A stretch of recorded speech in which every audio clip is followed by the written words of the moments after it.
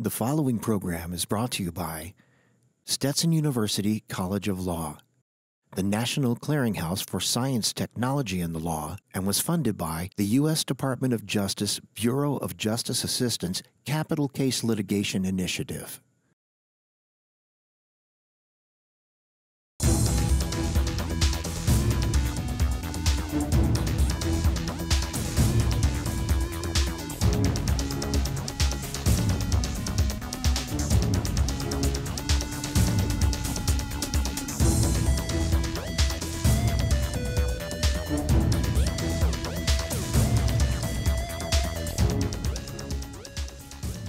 Welcome to Electronic Evidence Essentials, the 8th in our series of webinars for the Bureau of Justice Assistance Capital Litigation Initiative Crime Scene to Courtroom Forensics Training.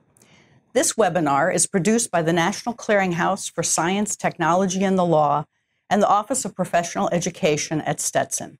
I'm your host, Carol Henderson. I'm a professor of law at Stetson College of Law and the director of the National Clearinghouse for Science, Technology, and the Law. Today's webinar will provide attorneys with a general and legal overview of electronic evidence. Our expert panel will discuss the importance of digital evidence and outline the multimedia disciplines recognized by the OSAC, the Organization of Scientific Area Committees for Forensic Science. The panelists will address the legal perspective of digital evidence, including the different types of electronic data, case law, and rules surrounding electronic evidence and obtaining access to electronic evidence. We'll also explore the electronic evidence collection process from seizure of evidence through forensic analysis. Our experts will offer tips for selecting and working with digital forensic experts and provide insight into legal considerations that may impact courtroom proceedings. Joining me today on the panel are Josh Brunty and Mark Rasch. Josh is a professor in the Department of Forensic Sciences at Marshall University in Huntington, West Virginia. Professor Brunty teaches in the areas of digital forensics and information assurance and focuses his research in digital forensics, mobile device forensics, network forensics, and image and video forensics. He earned his BA in criminal justice from Marshall University and his Master of Science in criminal justice with an emphasis in digital forensics information security from Marshall University. Prior to entering academia, Professor Brunty managed digital forensic research and case law laboratories at the Marshall University Forensic Science Center. He also worked as an examiner with the West Virginia State Police Digital Forensic Unit. Mark Rasch is the principal at Rasch Technology and Cyber Law, where he offers litigation consulting and counseling services in the area of cyber law. During his tenure with Verizon Enterprise Solutions, he was in charge of strategy and messaging for global security solutions. He received his JD from the State University of New York College at Buffalo in 1983. Early in his career, he worked with the U.S. Department of Justice, where he started the Computer Crime Unit, which eventually led to the creation of the Computer Crime and Intellectual Property section of the Criminal Division. Mr. Rasch went on to serve as Chief Privacy Officer for Science Application International Organization and Director of various information security consulting companies. Mr. Rasch also taught in the fields of cybersecurity, law, policy, and technology at the University of Maryland, George Mason University, Georgetown University, and American University College of Law. I would like to talk a minute about our chat feature. While the webinar is in progress, you can chat with us at any time. Please use the chat feature found on the right-hand side of your login screen. We'll answer as many of your questions as possible. Note that we may not get to all your questions while on air. However, we will answer all the questions that you send to us, and a Q&A document will be sent to all participants by email. You also will receive, because it's designed for both prosecutors and defense attorneys, continuing legal education information. Attendees who complete this webinar will be eligible for CLE credits. The Stetson Office of Professional Education will work with each individual participant for reporting specifics, CLE applications will be made to the state of Florida and other states per individual request. Please email ope@law.stetson.edu for further information and state your specific requests. Josh will be the first speaker, and we wanted to talk because we have such a wide array of electronic devices and digital data used on a daily basis by criminals to commit crimes and by law enforcement to solve crimes. I'm sure many of you are aware of Locard's exchange principle that says that every contact leaves a trace in a physical crime scene. But does the same hold true in the area of cybercrime and electronic evidence? Josh, in light of the rapid pace of technological advances, can you establish a foundation for us to understand the importance of digital forensic evidence? I can. Thank you, Carol. So I wanted to speak to you today on the process of digital forensic science and why that's important to us. It is, just to define it, what we know as digital forensic science, a branch of forensic science that encompasses the recovery, the investigation, and the material found on what we refer to as digital evidence. And most of the time that's often in relation to computer crime.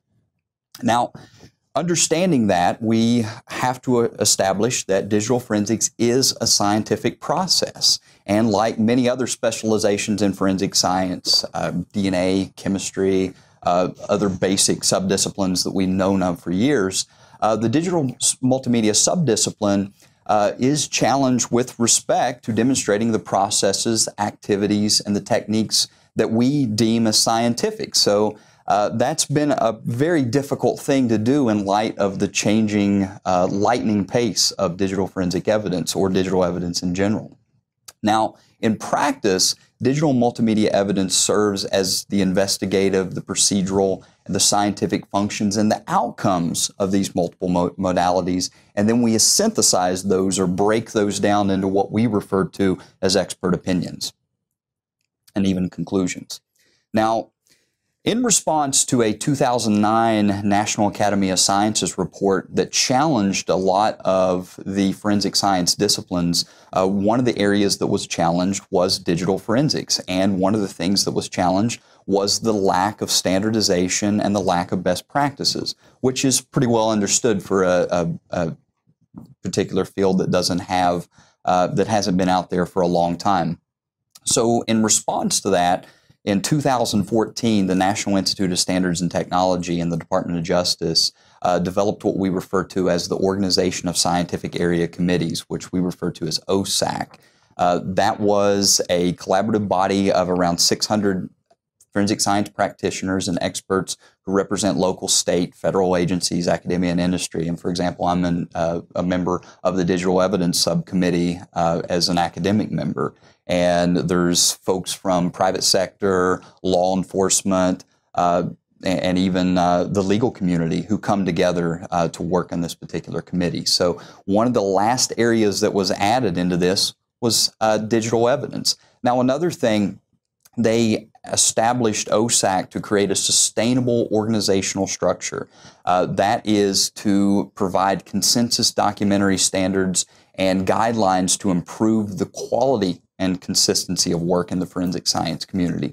And that's one of the baseline underpinnings of what we do, is to try to establish standards or even best practices for our examiners to follow, because sometimes that can be muddy waters whenever we're down into the trenches working with this.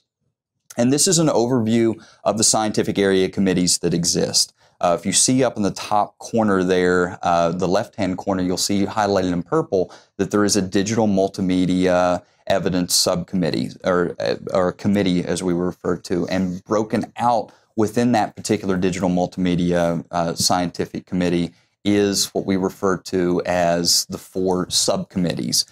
First being digital evidence, facial recognition, speaker recognition, and then video and imaging technology and analysis. Now, to understand the scientific foundations of digital multimedia evidence and how this all fits into forensic science, it's necessary to consider these specializations and understand what they actually mean. This is encompasses all the subdisciplines, which I'll speak to you about today. And this is the current OSAC organizational structure, and we'll discuss what those 4 areas are.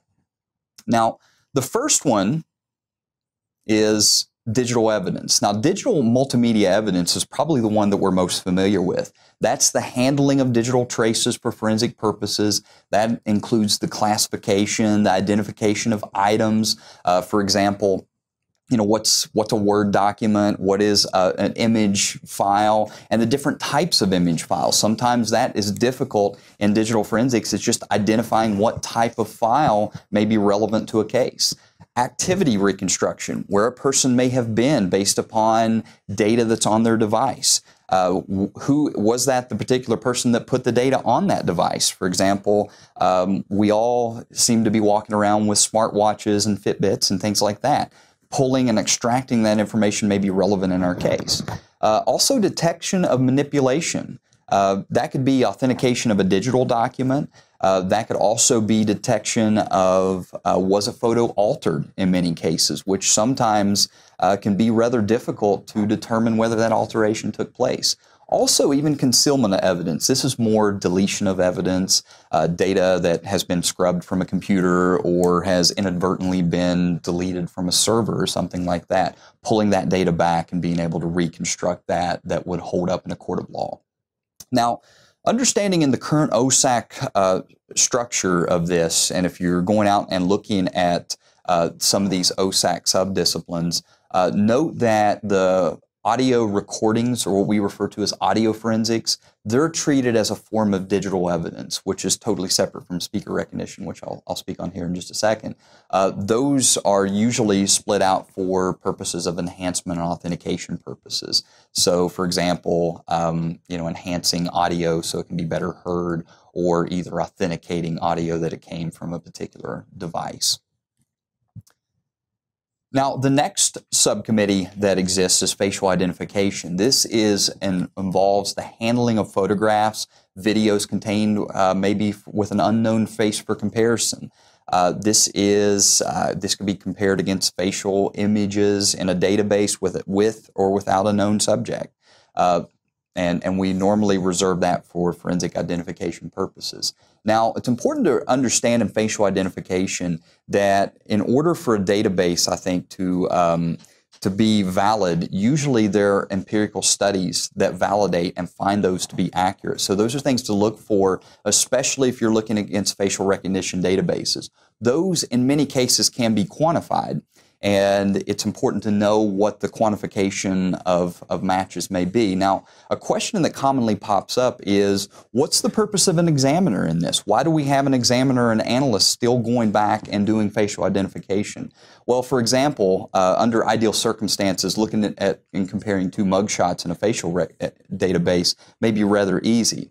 But in real-world application, that doesn't always matter. In some cases, you may have your subject that is taken at an angle in a video. You could be dealing with excessive light that would change that.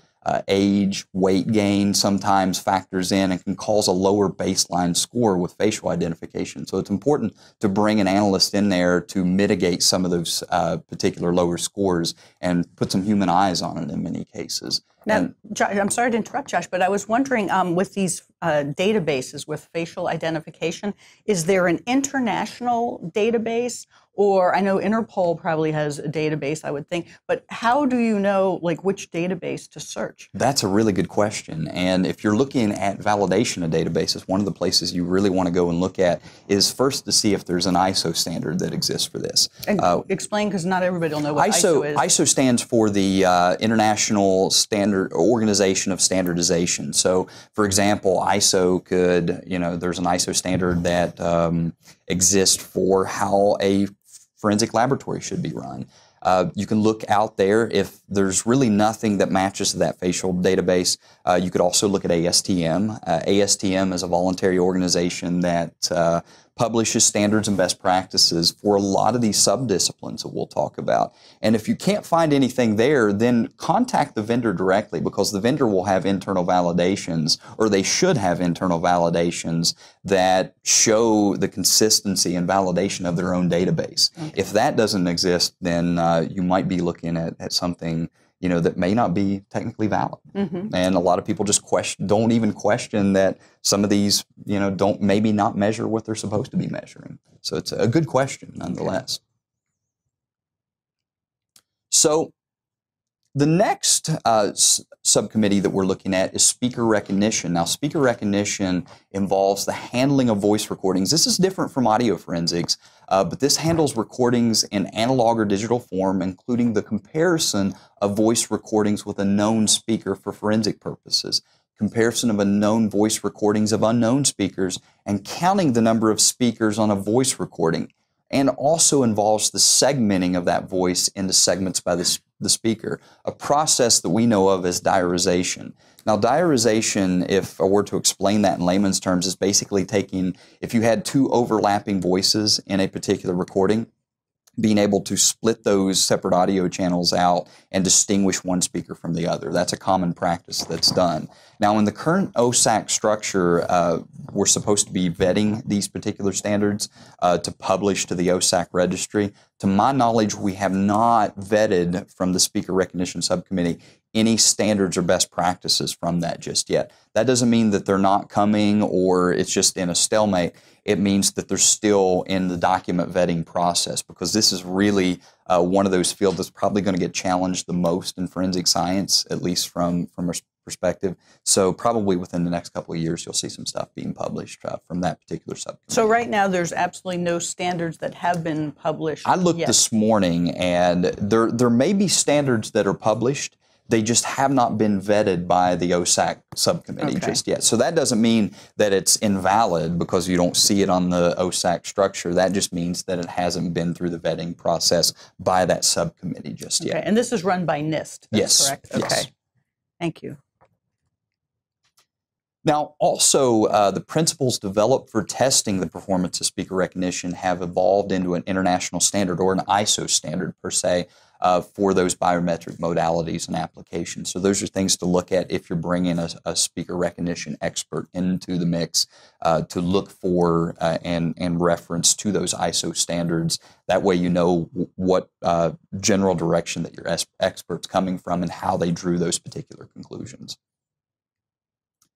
Now, the next subcommittee that exists is the Video and Imaging Technology and Analysis. This is the handling of images and videos for forensic purposes, and that usually includes classification and identification of items, such as comparing an image in a video with a known item. For example, if you have two separate CCTV videos with the same individual, doing almost like an ACE-V comparison as you would in fingerprint comparison, but bringing an analyst in to draw a particular expert conclusion against those known items. Now, that goes a little bit deeper than that, because you're looking at clothing identification. You can also look at authenticating license plates, so comparing license plates in two separate videos and then drawing expert conclusion from there. Even cars, for example, bringing experts in to analyze two cars taken in two separate videos to determine if that was the same car or a different car, based upon models and trims and things like that we normally run into. Now, this also gets into the authentication of images and videos, and most notably metadata analysis. For example, EXIF data that's taken from images can tell where a picture was taken, what camera a particular picture was taken at, the elevation in some cases can be taken, and in some cases it'll even tell what the flash settings of that camera are. So there's a lot of information in the metadata, and I define this to my students as data about data. So it's that internal data that sometimes tells more of the story about the picture than the picture itself. There's also what we call photo response non-uniformity, and to break that down into layman's terms, PRNU is basically the fingerprint left behind by the photo when it was taken. For example, a lot of digital cameras have what we call embedded CCD chip, which is basically takes the place of film. Cameras can leave a unique fingerprint based upon those CCD chips that's embedded within that camera. For example, just embedded in the photo can tell us what, if we were able to determine that based upon a database, if that camera took that picture or not. And even the same manufacturer of cameras, if we were to put them side by side, may leave that fingerprint behind in those particular particular images that they take. Now, this is an evolving standard. This is something, or not a standard per se, but this is an evolving part of science. So it's rather new. We're still trying to get this out of its infancy, and as a lot of digital evidence is. But and even the detection of manipulation, which is seeming to be a bigger and bigger problem, especially with videos now, to determine whether CGI has been brought into play or if the video hasn't been altered at all. And that, what's CGI? CGI is computer-generated animations. It's I don't know if you've seen in the news lately where they're taking videos now and superimposing movie stars' heads on them, yeah, and then posting them to pornographic websites. They're almost as real as normal faces, and that can be an issue, especially when you're dealing with child pornography or even identifying or trying to implicate a suspect. Mm-hmm. I see that to be something that will pop up in the near future, especially as these CGI methods become more and more available to the consumer market. Mm-hmm. So that can be a big concern in trial litigation down the road. Planted evidence, basically. Exactly, right. Exactly. So that's something that really is just now starting to get on the radar, but you're going to see more and more of that pop up here in the near future. At least I would see that being. You're also dealing with video and imaging technology of dealing with the operational techniques, following a certain procedure. For example, DVRs are all different. They run Linux operating systems. They're sometimes difficult to get the videos from. So following that operational technique from start to finish of how to extract that video properly, how to put that in a proper format, and then how to effectively report that in a court of law that's acceptable under the federal rules of evidence can be sometimes a monumental task for the examiner in of itself when you're dealing with an enhancement and restoration.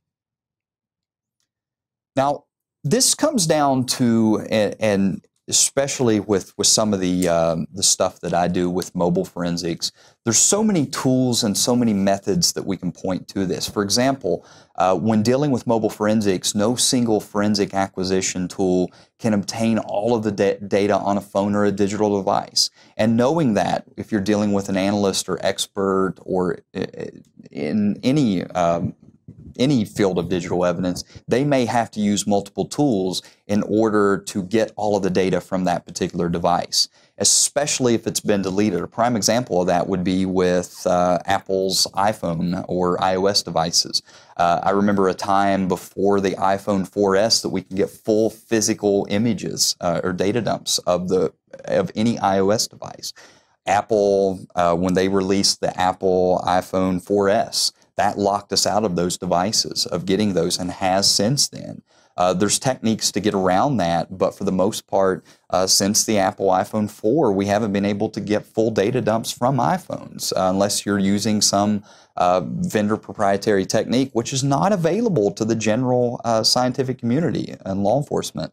It's something that's really expensive and very proprietary. So knowing that your expert's going to use multiple tools, that may give you an understanding of what questions to ask when you're going through the litigation process. And to get necessary data, the examiner may have to turn to a variety of tools and processes in order to do that.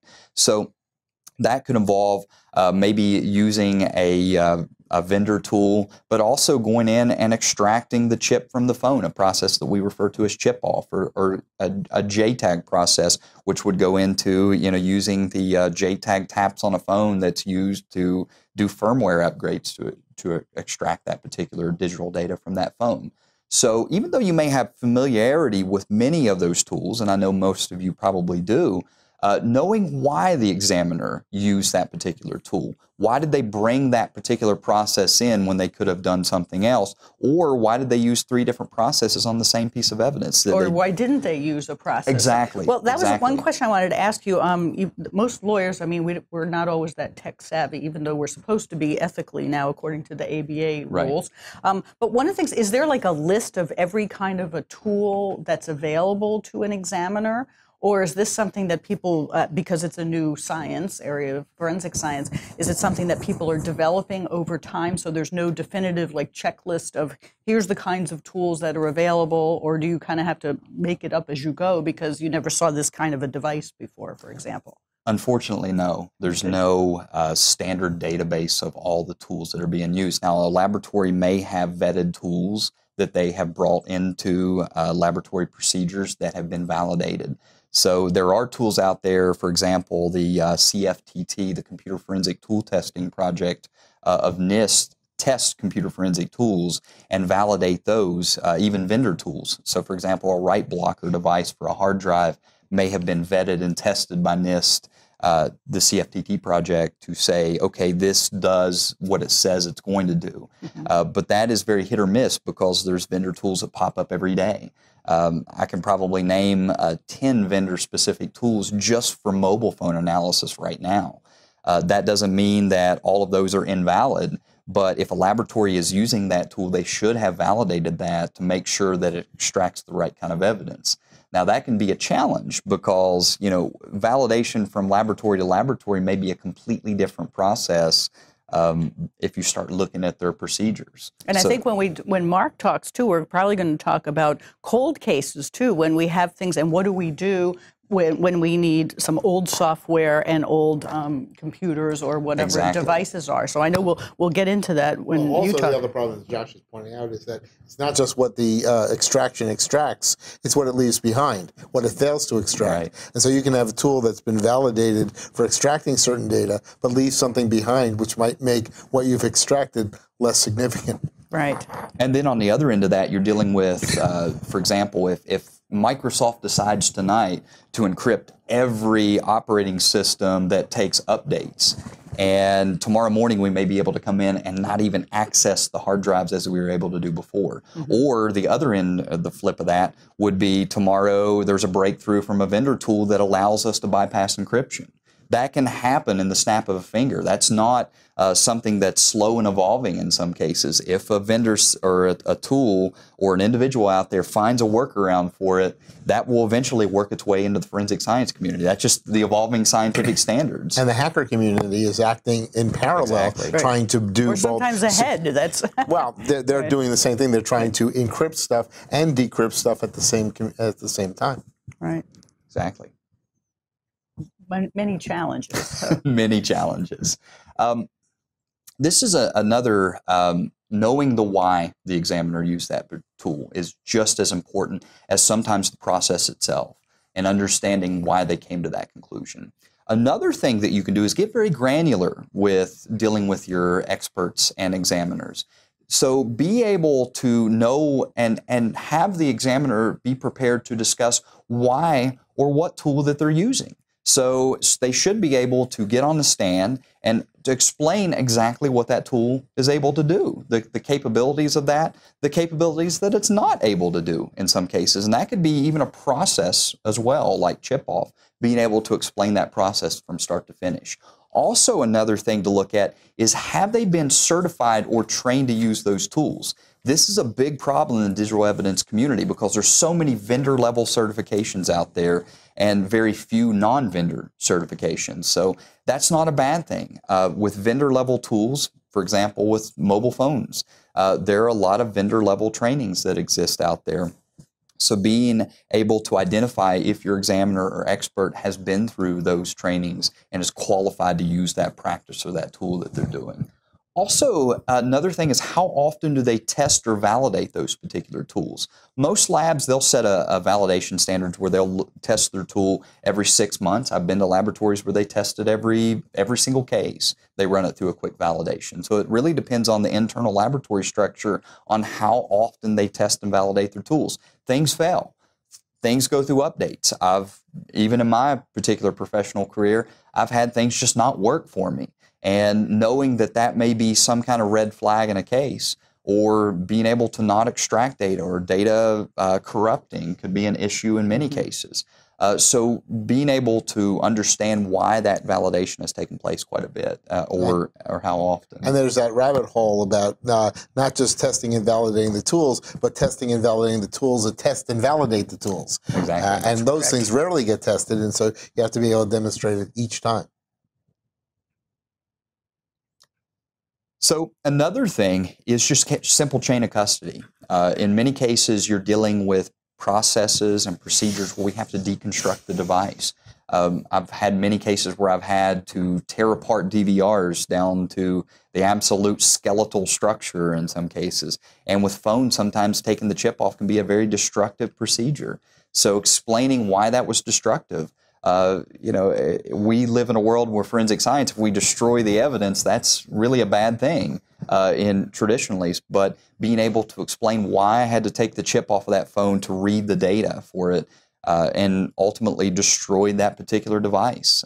We're trying to evolve standards and we're trying to evolve practices where we can put those phones back together into a working state. But that seems to be a work in progress from a lot of people that I talk to in the field. Also, where were these processes and these practices taken from? Were they taken from the Scientific Working Group on Digital Evidence? Were they taken from the OSAC registry? Where are they getting these practices from? If they're using valid scientific practices, they should be able to explain where these came from. And if they can't, then you may be looking at a person that what we call cowboy forensics, where they just kind of fire from the hip and just do what they think should be the process, which can sometimes have some pretty fatal endings in terms of getting evidence to pass through the discovery process in court. What's interesting, Josh, is the one thing you talked about, documenting the process. There was just a case in Houston where the person was a digital forensic examiner and destroyed notes that were made, the original notes, and was fired because of this, and is being reported also to the Texas Innocence Commission, too. So they take this very seriously. But I know in Texas, because we just saw that happened in January. Yeah. So it's to keep the original notes and not destroy them. Well, original notes are really important, and in the case of Houston, one of the issues they ran in upon review was improper notes were taken at the scene when they were trying to seize a DVR. And I just alluded to earlier, DVRs can be a challenge. So writing down what I call bench notes and take a note, okay, this is what I had to do to this DVR to extract the evidence from it. And what had happened was the examiner, I actually read into this case, where the examiner went back and upon review found that the extraction wasn't taken properly, so they had to go back to the scene. There wasn't enough bench notes that were taken by that examiner to reconstruct what happened the first time. So that was the big challenge at Houston, because now you had a procedure that was done that we couldn't go back and reconstruct again because the examiner didn't take notes properly. So for even examiners out in the field, this is kind of a warning challenge where take good notes, because litigation may happen if not months and years down the road. Now, whether those make it into court is but having dependent. the notes is important, because you can, if the notes are destroyed, there's no way to say what was in those notes. So if you have, here's what happened, this is why I went back, did a new set of notes, but here's the originals, is much better. Exactly. Right, the historic case report is always not enough. When you're dealing as an expert like I am, I take many, many case notes. Not just for litigation down the road, but for my own recollection, because there's been many cases I've testified years down the road, and I've forgotten even who the person on the case was, let alone, just what I'm reading from the report. So serial numbers from those devices, or there's been cases where it came back through litigation before, and I've had to do an additional analysis on that. And remembering what I did the first time can sometimes be a challenge. And also new tools may have been developed in the interim. So, exactly, which is going to be something I'll allude to here with capital litigation here in a couple of slides. So another thing to know is the good examiner will document everything he or she did to recover and extract that data. It's a good narrative. It's something that good documentation, you'll know a good examiner by the notes that they take. You know that they've been through this before. The make, the model, the serial numbers, the software version that they use on their software. Software, for example, different forensic applications from version to version may extract different types of evidence or more evidence than the previous version. In cases where you want to document that discrepancy, you want to have the specific software version in the case report, not just in the case report, but in the bench notes as well. So if you have to go back and recreate that case, you can process it in that very same software version. So that's important. Now, also the historical data in some of these notes may be valuable in older capital case litigation where data was not accessible during initial trial. And I know that with capital litigation, you're dealing with appeals that may last years on end. And I know that with cell phone forensics and mobile phone forensics, what we weren't able to get yesterday, we're able to get today. So even upon appeal, if we had to go back and reanalyze that evidence, we may get more the second time around than we did the first time around. And that depends on your jurisdiction, too, because I know in Florida, we can go ahead and supplement the record on appeal. Not every state will allow that, I think. But that's one of the things that you can think about, is as new things develop, that you can go ahead and provide the court with more data.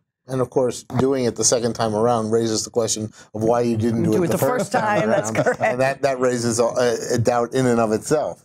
And that's a good answer where you come around to say, okay, we have evolving scientific standards. We're getting better at what we're doing. And every day you look at the tools and you think, man, that does so much better than it did 10 years ago. I can think of cases from years ago where the limitations of the software just did not allow us to get around encryption. And I can look at those and say, man, what would have happened if we used a tool from 2018 and process that against data from 2007 or a phone from 2007? And the problem you may have is the examiner who testified in 2007 said, we extracted all of the data from this phone. He extracted what he was able to, but he testified now under oath he extracted it all. And now 10 years later, you're saying, look at all the stuff we found that he wasn't able to extract. Mm-hmm. It's a good point made there, because that is something with all the forensic science subdisciplines now, and digital evidence is no exception. But in digital evidence, this is really the outlier in this, because data is just changing day by day, and it's getting more complex and it's getting more simplistic in certain cases. But being able to extract that properly is a key element in litigation, and being able to say, okay, did I get all of it, or did I get all that I was capable of getting at that time? With the tool, right, that you have. Exactly.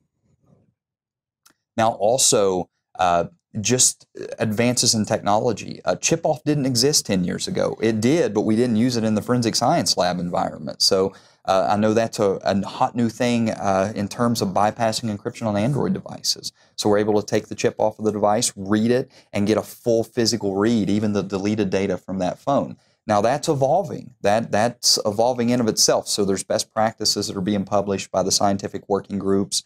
I know that OSAC, we're being challenged with looking at those procedures and publishing them to the registry. But I can tell you that is an evolving thing that we're going to get better at over time. It's going to become more of a scientific procedure. So that's the nature of the scientific community. We're trying to get better at what we do. Now, one of the things that we do utilize is a scientific working group on digital evidence. Now, this is separate from the OSAC. Now, what the scientific working group on digital evidence does is that it brings together organizations that are actively engaged in the field of digital and multimedia evidence.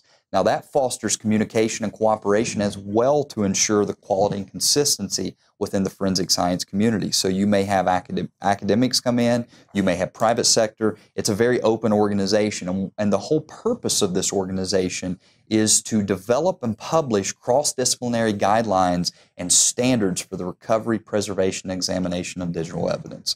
So making sure that these examiners and experts are following at least a uniform procedure, or staying within the bounds of procedure in many cases. So say, for example, if they're doing a comparison of two videos, are they doing it properly? It's okay to say, I don't know, or it's inconclusive. You don't always have to come to this conclusion because you're being paid or on the stand as an expert per se. So that's an interesting token that I even teach to my students back at Marshall. That is an acceptable answer. I don't know. And Josh, I think you bring up a really good point, and that is that forensics is nonpartisan. that forensics is a science, and that there shouldn't be secrets that defense lawyers use or prosecutors use or that cops use. These should be all out in the open, because everybody benefits when the truth comes out. And so this idea of these nonpartisan and non-biased agencies coming out and working together to develop standards is a great idea. And with SWIG-DE has been around quite a while now. And in fact, those standards are being looked at also, I imagine, by the OSAC subcommittees in order to say, should we continue with those particular standards that are in place already? Yeah. Okay. So, yeah, so absolutely. Some of these may then become adopted, I guess, or vetted and then adopted by the OSAC then. Right. So the function of the OSAC subcommittee on digital evidence is we look at those documents that are put out by a scientific working group on digital evidence. We look at ISO standards. We look at ASTM standards.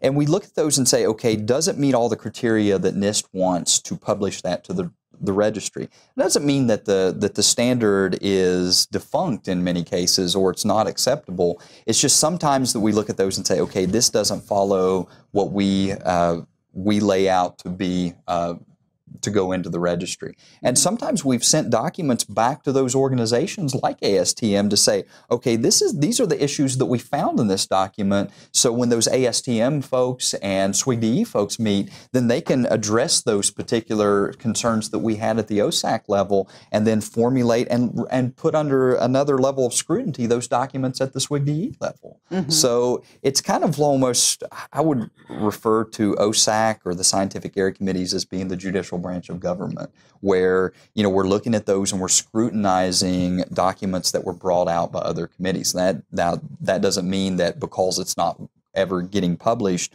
or doesn't get published that it's not a valid thing to use. It's certainly not the case, but it's just an extra layer of validation there to make sure that we're doing what we're supposed to be doing. Okay. Now, also, SWIG-DE also serves as a forum. If you go out to swigde.org, which is there in that slide, you can look and discuss and share and evaluate methods, training, and research to enhance the digital evidence field. For example, if you look at any of their best practices, they'll publish those for public comment. So I would highly encourage litigators to go out and look at those. And if you find any concerns, make public comments on those while they're out there, because that helps us to evolve these particular best practices and come to a better consensus. Okay, this fits better in court, this fits better in litigation. Because sometimes as scientists, we kind of get boxed in our own little scientific bubble of thinking that things are right. But I've known when you approach it from a cross-disciplinary and take it from different angles, you get a much better document out there over time, and you're able to extract much more evidence and have more sound evidence over time. And the OSAC also has a legal resource committee as well that can look and also provide data to you about what the courts might be concerned about. So when we meet at the OSAC subcommittees, we have people from the LRC, the Legal Resource Committee, that comes in and we ask questions out of. Would this be legally sound in a court of law? Or would this be something that would be questioned as far as evidence is concerned? So we have that kind of that added layer there that we can rely upon to get a legal perspective of, which is amazing, because sometimes you just don't look at it from that angle. And if you bring in a prosecutor or a defense attorney or a practicing attorney that can scrutinize that for you, it's really been a helpful part of that process, in my opinion. Now, also to understand with OSAC, there is this OSAC registry. Now, if you go out and you look at the different subdisciplines, we have published on each of those particular subdisciplines documents that we've vetted, but may not have made it to the official OSAC registry yet. So what happens in the OSAC registry is we have these document vetting parts of the OSAC process that looks at those and determines whether that can be formally published to the OSAC registry. So that can be consensus standards, best practices, other guides. Now, for example, if we look out there and we don't have a standard or best practice that exists, the OSAC will look at formulating one themselves. And that's another part of the OSAC. But another thing with the OSAC registry is that can be a lengthy, difficult process. In some cases, it may take a year just to turn around a document. And in digital evidence, by the time we get something published to the registry, that may have changed. For example, magnetic card readers. SWGDE published a standard or a best practice on it to deal with those gas pump skimmers. By the time that document got published, it was almost outdated because the skimmers had changed. So now we have to go back and look at that document again to reconfigure it, to say, okay, how do we, because some of this is just defunct now. It's not being used. To catch up with the technology. Exactly. Right. So sometimes documents may box you into something that you don't necessarily want to be boxed into, even from a legal perspective, because then that'll hamper your expert's ability to properly process that evidence and get it through discovery and litigation.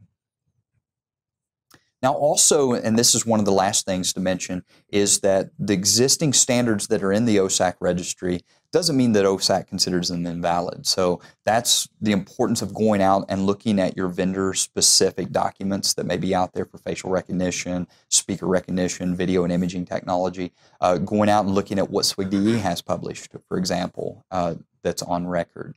Even going and looking at their internal validations that's being done per examiner. Those are all important things. So this is not a catch-all be-all at the OSAC registry to say, okay, because it's not here, I can't rely upon that expert's opinion. So going out and referring to other documentation, but do know that if it does make it to the OSAC registry, it has been blessed by those subcommittees that are there.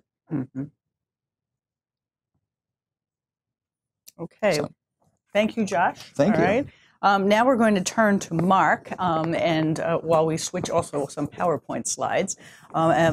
And Mark and I have known each other, I will tell you, for 30 years. We were talking about this earlier. And that's one of the things that, and Josh has helped us immensely with the kind of work we're doing, and so has Mark, with our in-person training. So we do, beyond just the webinars, we do in-person training conferences as well, and both Josh and Mark have spoken at those. So we're really well versed here with electronic evidence. So what we'd like to do is, again here, Mark is going to talk about the legal, I guess, aspect of this.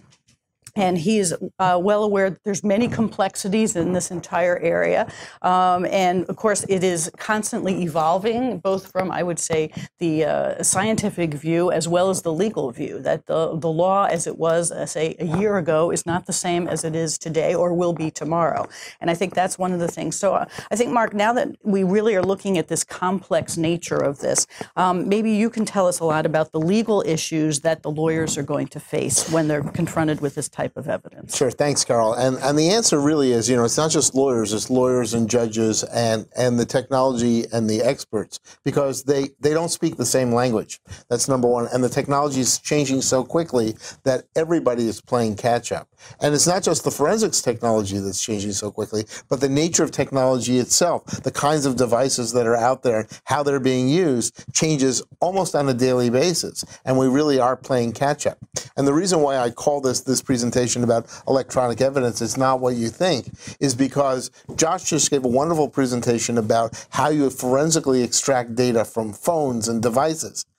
But now they're extracting it from the cloud, from other places where the person doing the extraction may be 2 or 3 levels beyond where you're getting the evidence. So I'll talk about where you get the evidence from and the like.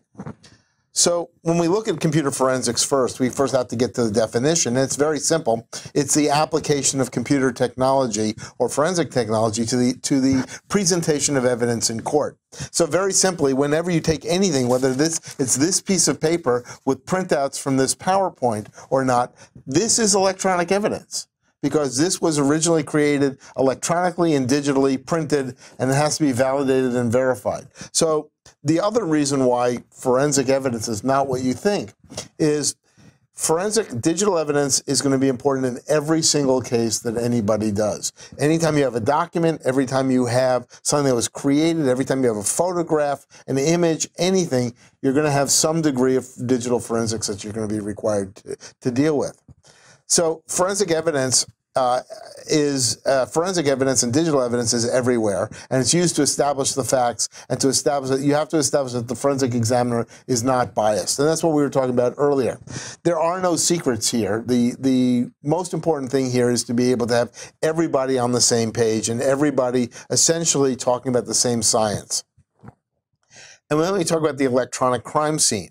Now, we're used to using forensic evidence and digital evidence in computer crime cases, but in almost every kind of case, you're going to have digital evidence. For example, in the Trayvon Martin case, they seized Trayvon Martin's phone, and in his phone, they printed out over 900 pages of text messages, images, metadata, and the like.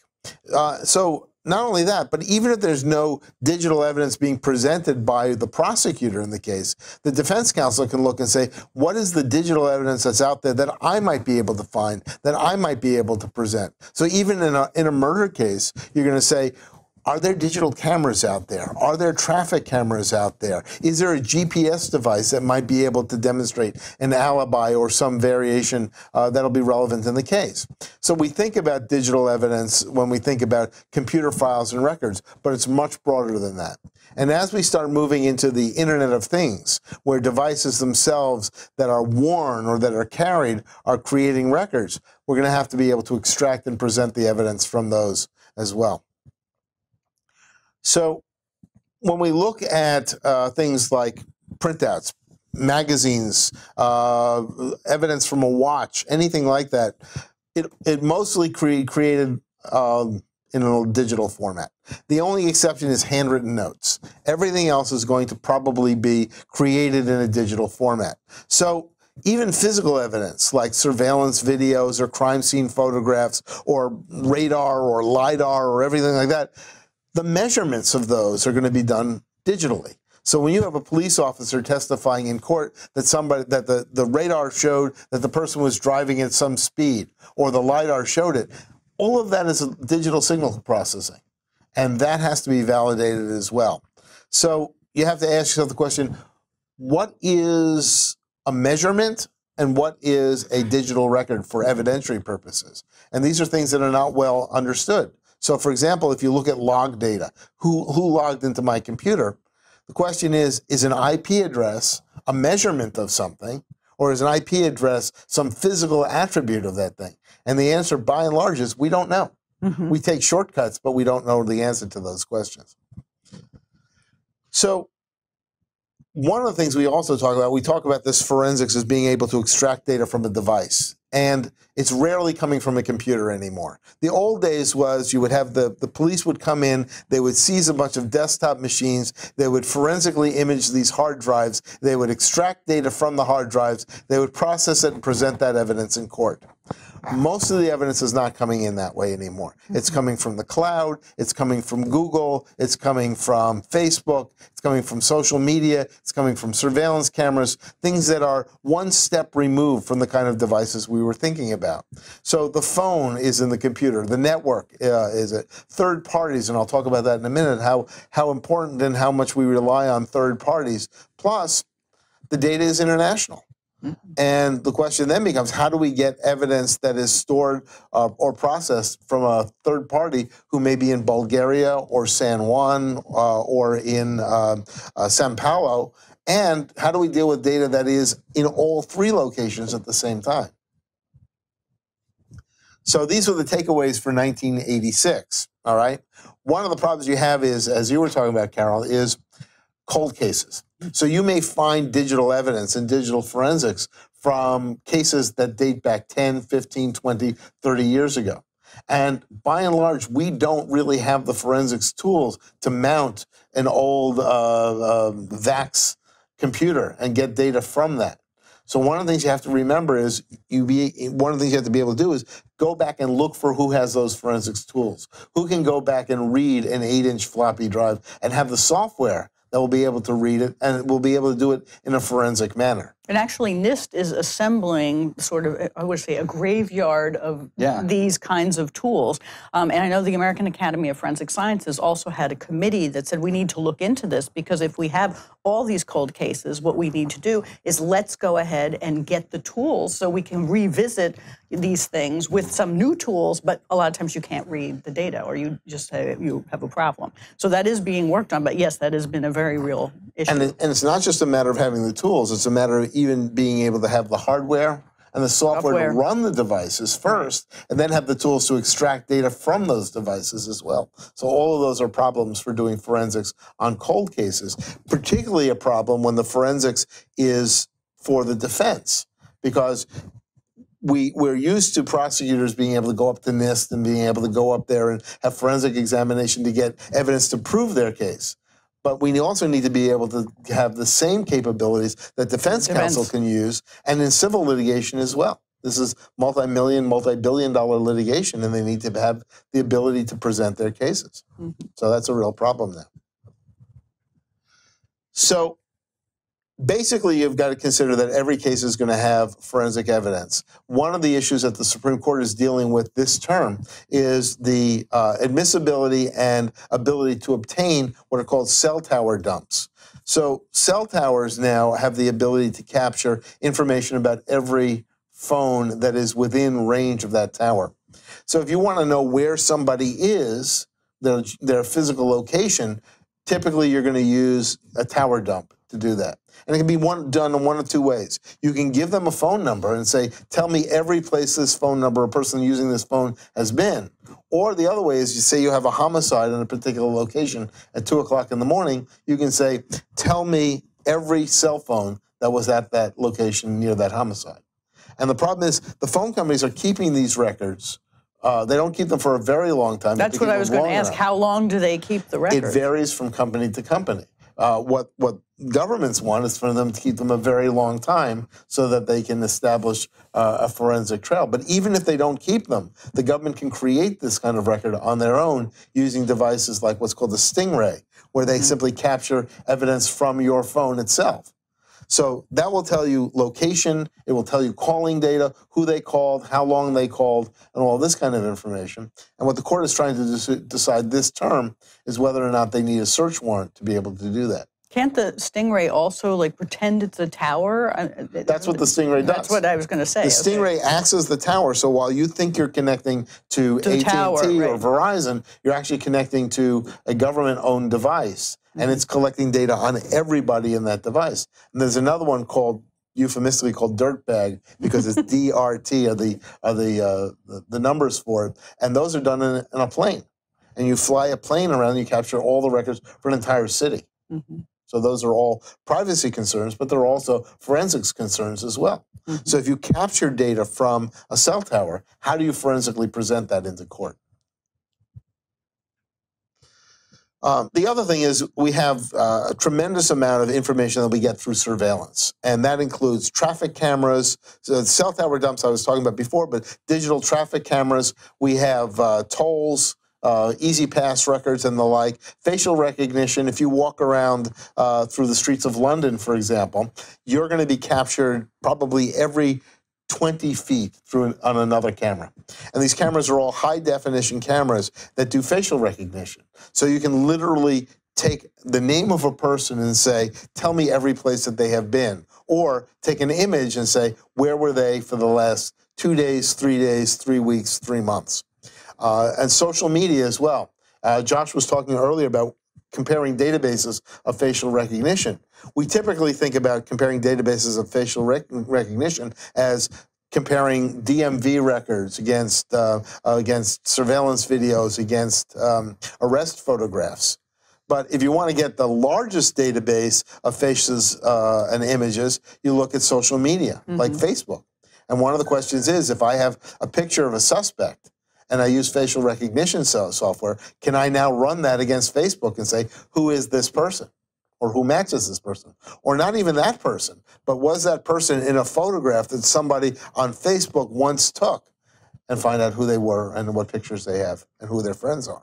So from a privacy standpoint, it's a tremendous challenge, but also from a forensic standpoint, how do we present that? You can do Google imaging too, right? If you do a Google image, you can look for photos that you didn't even know were taken. There are various ways to do Google images. So for example, you can take an image yourself and you can put it onto Google Images and say, tell me everywhere on the web that this particular identical image appears. But it'll also use fuzzy logic, and it'll say, tell me where images like this appear as well. So, you know, this I call woke up, got out of bed, dragged the comb across my head.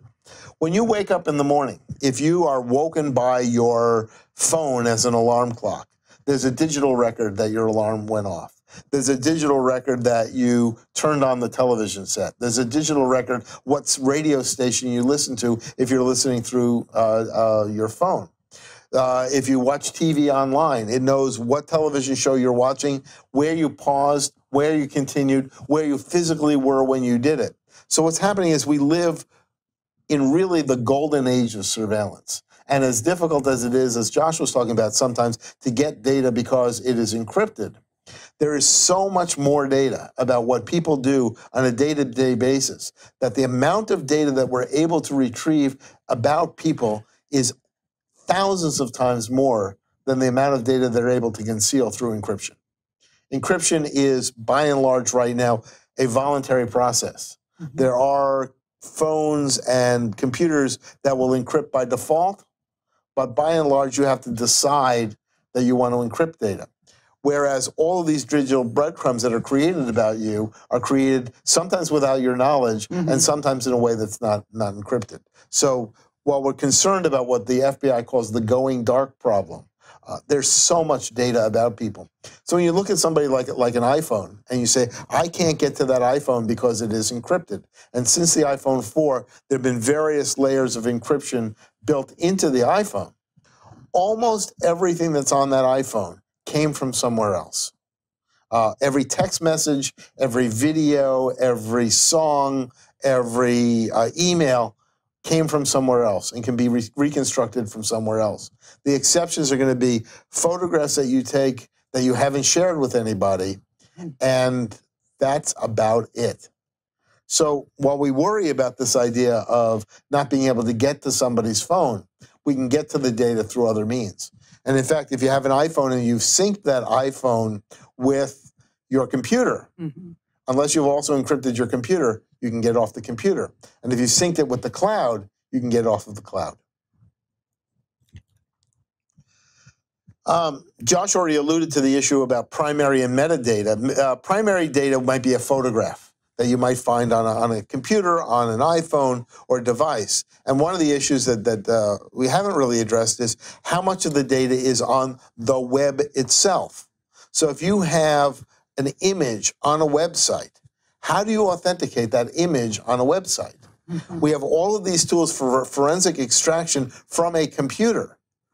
But when you get to a website, you've transferred that image from wherever it's located to your own computer already using HTTP, Hypertext Transfer Protocol.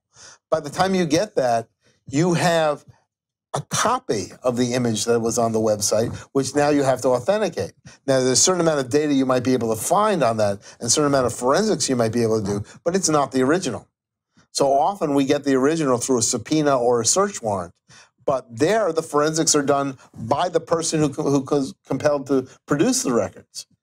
And there's no forensics on that. They simply produce the records, and then you may compel them to produce a custodian of records, but that's not the same thing as forensic data. Right, which is interesting, Mark, because I was doing some research and they have here an article, what every judge and lawyer needs to know about electronic evidence on authentication, which will be in our bibliography of information by Gregory Joseph. But that is one of the issues, is that we have to think of what we do, whether under the federal rules of evidence or under our state rules, of how do we get this information into court. First, we want to get the information, but then how do we actually get it into court and before the judge and the jury? So the big problems you have is, where is the information located and how do I get it? Then once I've got it, how do I prove that it is what it purports to be and hasn't been modified or altered in any way? And then the third one is, how do I actually admit it into evidence? So it's identification, extraction, and presentation. And those are all different things, and they're all difficult to do. At their core, they're very simple. This is the image that I found on this webpage. But if you need to be able to demonstrate what the image is of or who took it, and so Josh already talked about the idea that you can manipulate images. Mm-hmm. Through forensics, you can demonstrate for the time being that the image was manipulated.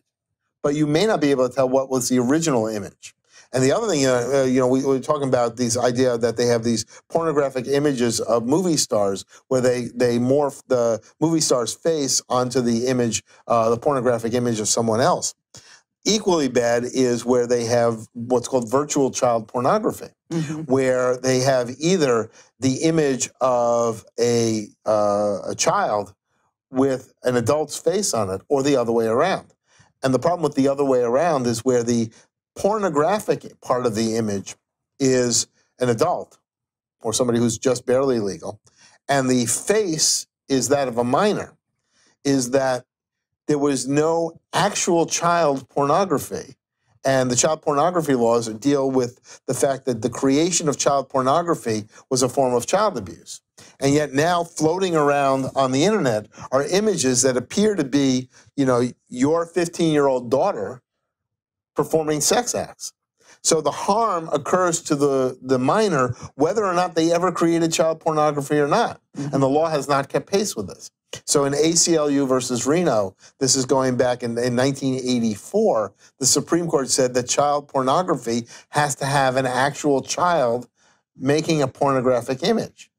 But now we're at the point where the pornographic image has an actual child's head, but they never performed the pornography. And the question is that constitutionally protected free speech, or is it illegal? The other part of it is when the police introduce child pornography into court, they have to demonstrate that it is, in fact, a pornographic image of an actual child. And that's becoming much more difficult to do with the ability to manipulate images, especially when they download it off the web. You know, what they use right now is what's called an MD5 hash function. And with MD5 hash, they take a known image of known child pornography that they have validated, and they essentially digitally sign it. So what they do is they scan the internet for anything that has that same image, same file, therefore it's been validated. Right. The problem now is there are many ways to defeat MD5 hash functions. The first one is if you change one pixel, you've now changed the entire image for those purposes. And so being able to demonstrate that something is what it purports to be digitally is much more difficult than it is, you know, in an analog environment. Mark brings up a good point with authentication of sources, where we've seen cases like the Boston bombing, where we had videos where people had caught the bombers in action and didn't realize they had caught them and posted them to YouTube or turned them over to the police.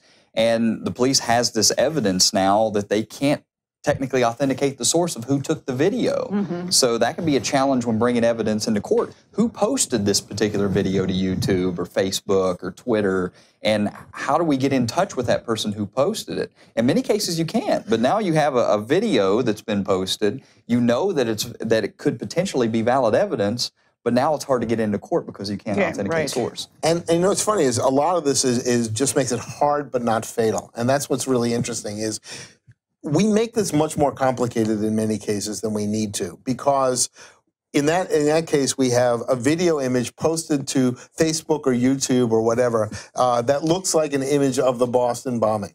And we want to get this into court because say, oh, look, I can see this one bomber putting the bag down. I captured it, but I don't know who created the image. And as you know, you can try to go back and say, well, it was taken with an iPhone 4 and it was taken at the location. But the truth is, anybody looking at that video is going to say, I know what that is. That's an image of the Boston bombing case. Why? Because I recognize Boylston Street. I recognize the images of the individuals from other images. On the other hand, we had that movie that came out about the Boston bombing. And if you were to look at those images and say, oh, yes, that's an image of the Boston bombing, which it wasn't. It was a recreation.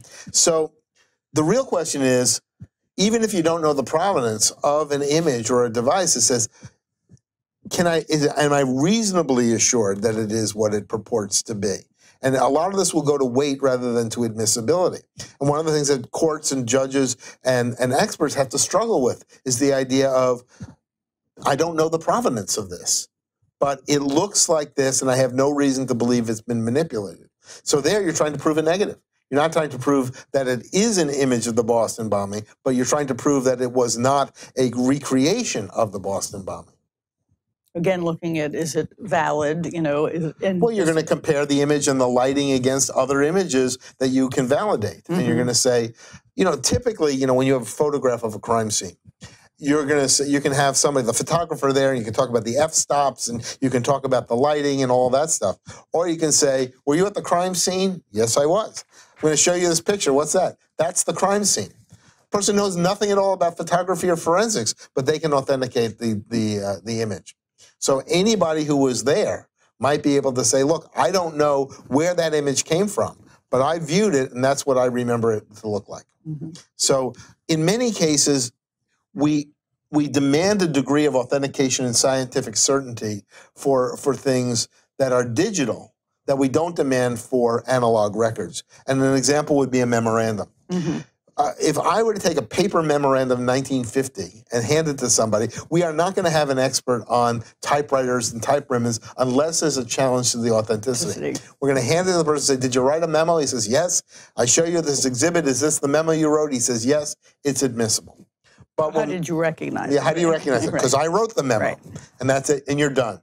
3 questions, and it's admissible. Now, in the electronic age, what word processor did you use? What version of Word did you use? Where did you store it? Did you store it on the cloud? What kind of security did you have? And part of the reason is because the memo itself can be manipulated. Mm-hmm. So the fact that I see it and I recognize it doesn't mean it's the same one that I wrote. So things like information security, access control, authentication, MD5 hash functions all become important even in very simple cases. Mm-hmm. So the other thing is about metadata. Metadata is data about data. So if I have a file like an image that I downloaded off the internet, you may then want to be able to demonstrate when was it created, when was it stored, who had access to it, who changed it, who modified it. That's great. When you start moving over to the cloud, if I create a document on Google Docs, there may be dozens of people with access to it. And now I have to get all of that data from Google about who accessed it and the like. So one of the other problems is when you seize records, you have to make sure that you're not just seizing the records, but you're seizing the metadata about the records. And that's especially true when the records are held by third parties. So we talked about the cell tower dump. You're going to go to AT&T or Verizon and say, I want the cell tower records. But you also want the records of how were the cell tower records created, what software was used to create the cell tower, what version of the software was used. If you don't ask for it, you're not going to have it. You may not be able to present the records then. Okay.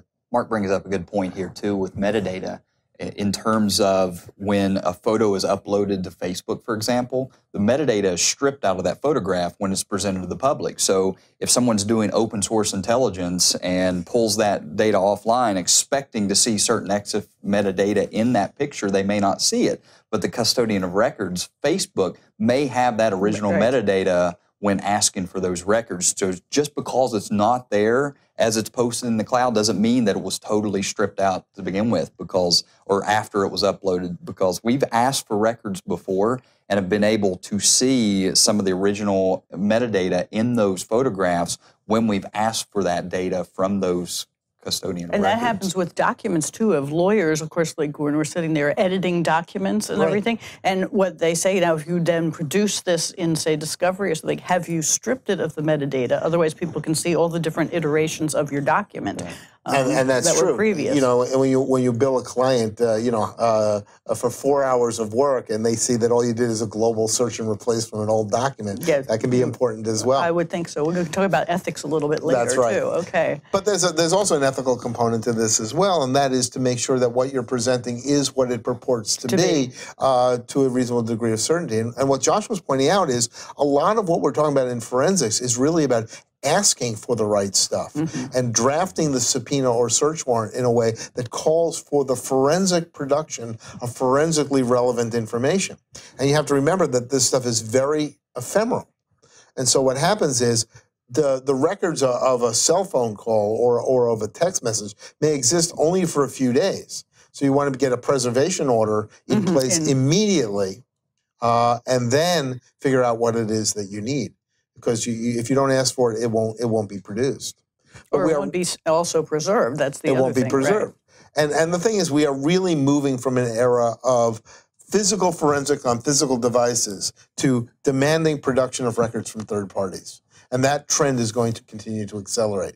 It doesn't mean we can't do a lot of forensics on the devices themselves or on the data. But by and large, the data is being produced by a third party pursuant to a subpoena or search warrant. Right? So one of the problems you have is with data and metadata. So data would be the contents of an email, the contents of a document, the contents of a communication.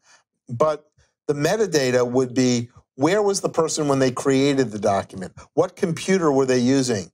What version of the software were they using? Deleted data, restored data, modified data, encrypted data, all of that requires a subpoena and analysis of metadata. So the other question is, how do you get it from a third party? And that's a practical concern about getting data from a third party. By and large, to get data from a third party, whether it's a phone company or Google or something like that, you have to have legal process. So you're going to need to have a subpoena or a search warrant. There are a few exceptions. One, the owner of the data can give consent. They can say, yes, it's okay if you have the data. You can get an express waiver or an implied waiver. And then occasionally, the providers will provide data if there's an exigent circumstance, even without a warrant. So, for example, if there's an imminent threat to public health and safety, they may be willing to provide data if you get the warrant after the fact. Mm-hmm. So one of the clear cases, and this is what we're dealing with in the law, is the fact that we have a legacy of case law that dates back to the 18th century. And we're trying to deal with that when we deal with 21st century science and technology.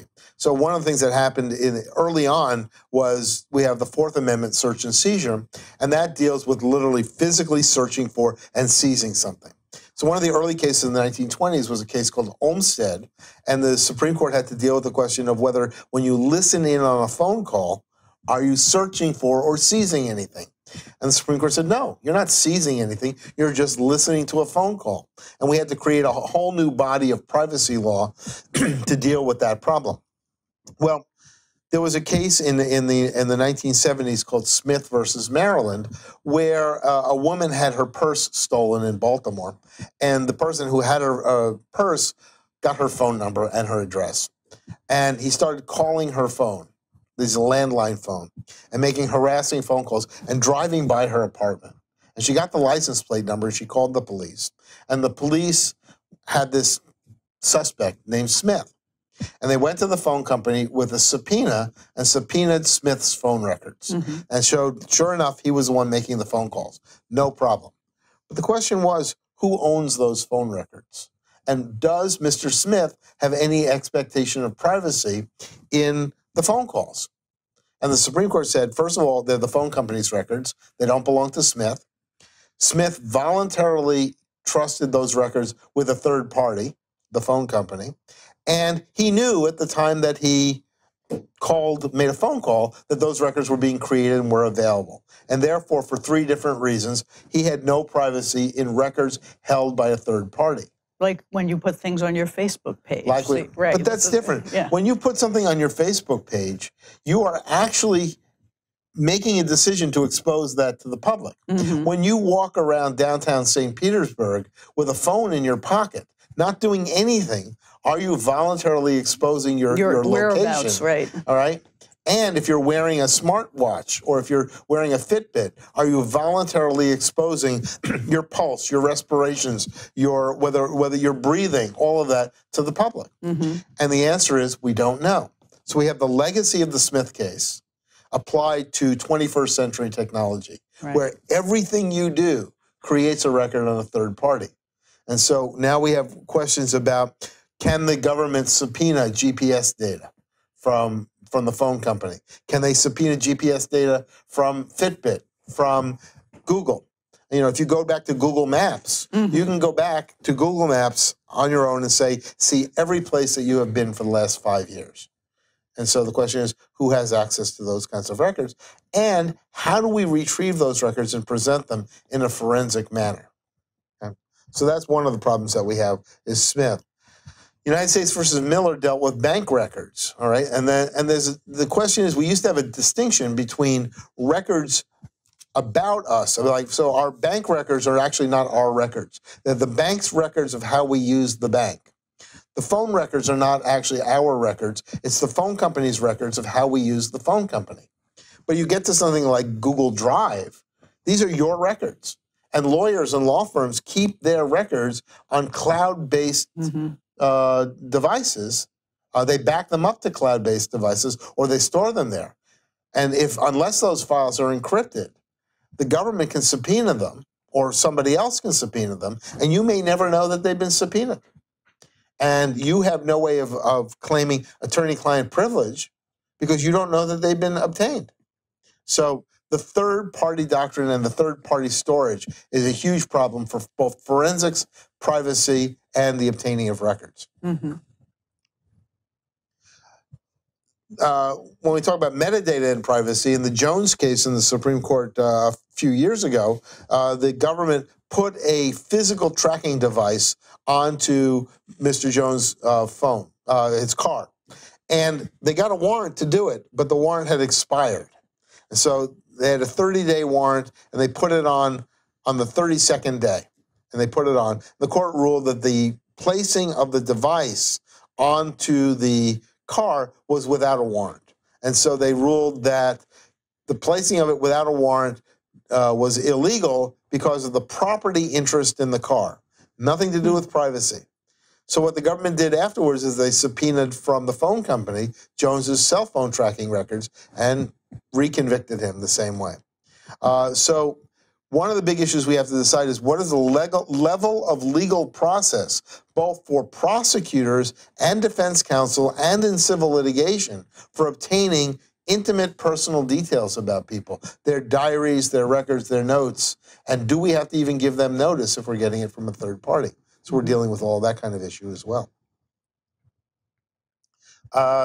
When we talk about data, there's a whole bunch of data that you can learn about data, not just information about the sender, what browser type they're using, what version of the browser they're using, what operating system they're using, what ecosystem that they're using. So what's really interesting is even if you don't think that you're giving out personal data when you go online, you may have 20 or 30 or 40 apps on your phone or on your device, on your computer. Each one has its own version.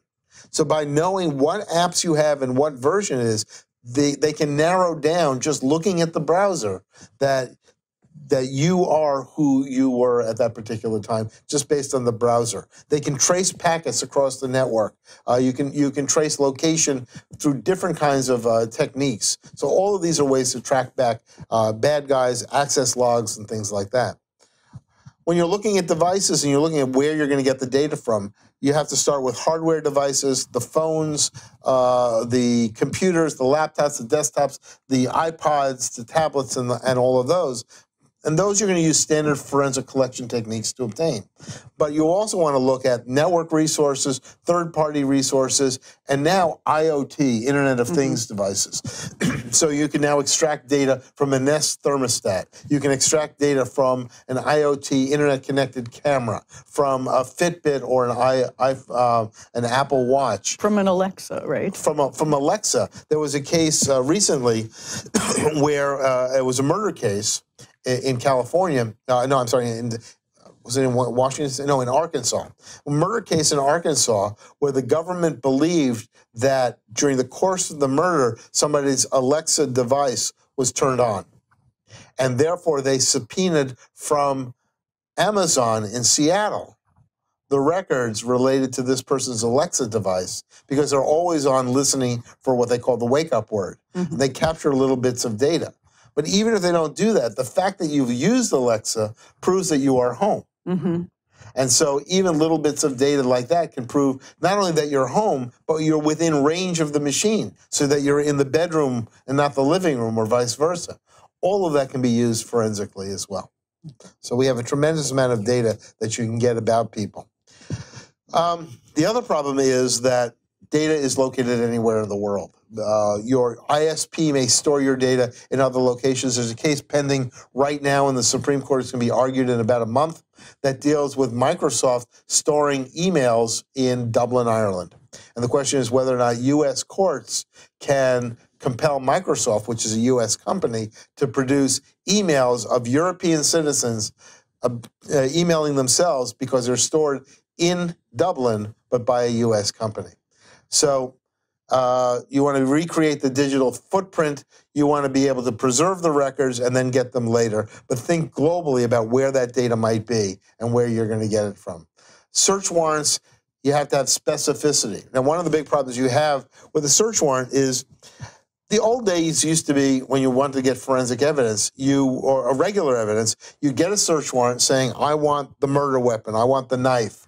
You would tell them what you wanted, tell them where you expected it to be, establish probable cause, search for it, and then seize it. That's not how you do it with electronic evidence. Electronic evidence is the person downloaded child porn. They have computers at their house.